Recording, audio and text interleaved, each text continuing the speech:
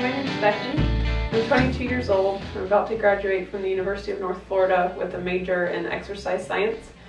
I'm here in Orlando at POA for 10 weeks doing an internship. They've been nice enough to take me for that long. Today's Friday, so it's the end of my 3rd week. And yesterday I learned how to cast, and I've done my first check socket, and things are rolling along nicely. I've learned a lot so far. I am looking to go into prosthetic school, hopefully at Northwestern. Starting in November, it's a 9-month course.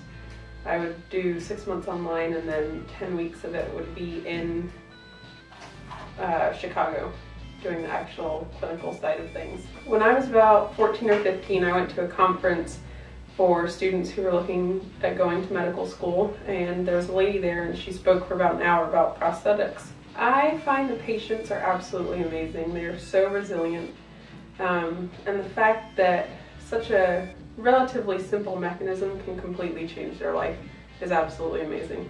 Well, I think here at POA it's slightly different than the rest of the prosthetics world, but I really enjoy it so far.